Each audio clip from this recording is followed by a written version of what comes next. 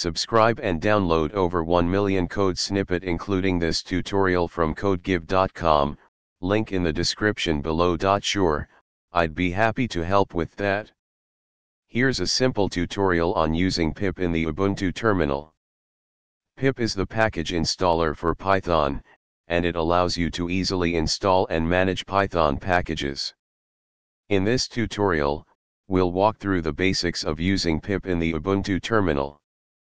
Make sure you have Python and pip installed on your system. You can install them using the following commands. To install a Python package using pip, you can use the following command. Replace package_name with the name of the package you want to install. For example, let's install the popular package requests. Once the installation is complete, you can verify it by checking the package version. For example, to upgrade a package to the latest version, use the upgrade option. For example, if you want to remove a package, you can use the uninstall command.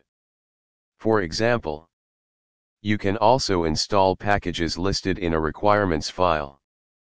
Create a file, example requirements.txt, and list the packages one per line. Then, install them using. Congratulations! You've now learned the basics of using pip in the Ubuntu terminal. This powerful tool makes it easy to manage Python packages and dependencies for your projects. Feel free to explore more options and commands by checking the official pip documentation. Happy coding!